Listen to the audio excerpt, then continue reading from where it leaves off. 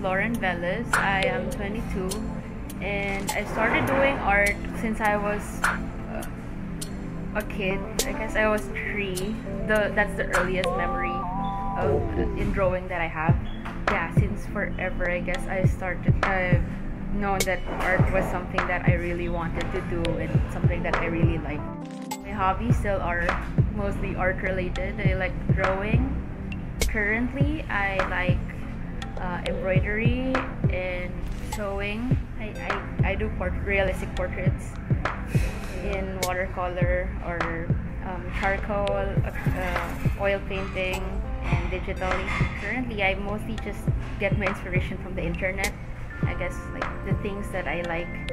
So like most of the things I do now are fan art.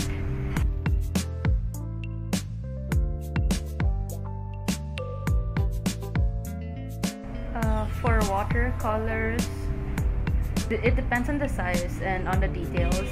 For example, this one, I did this for like 5 or 6 hours. And then for this one, I was on an art class when I did it, so it was a few days.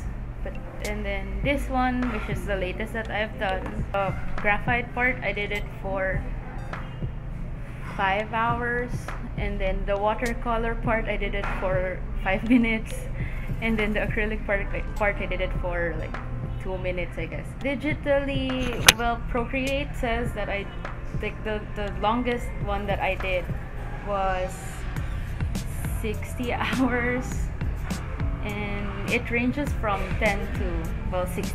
I started with stick figures and then like more cartoony stuff, and then but I really wanted to do more realistic, like that's the art style that I'm most attracted to, I guess.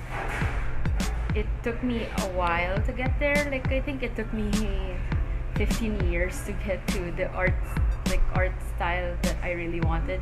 It was hard, and I continue learning. I go to I went to a lot of classes, and then I went to art school. And I quit art school, and I'm continuously learning, and I want to make something different from just the before I only wanted to do realism, but when I did that and I was at a skill level that I was okay with, now I wanted to do something different or add more elements to it that would make it more mine, I guess. So it's a long progress and I'm still learning. You can check my Instagram at Lauren B. Velez at no, that's just it. Lauren B. Velez on Instagram.